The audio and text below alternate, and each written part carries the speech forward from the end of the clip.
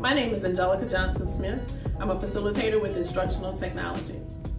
Today, I'm going to show you how to remove your Chromebook chargers from the Tripp-Lite cart.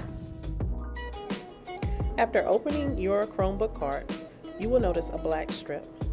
Simply insert your index fingers and pull up gently. This will expose your power strip.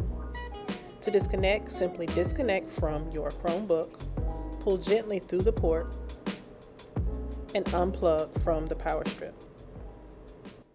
You may not have a black metal panel.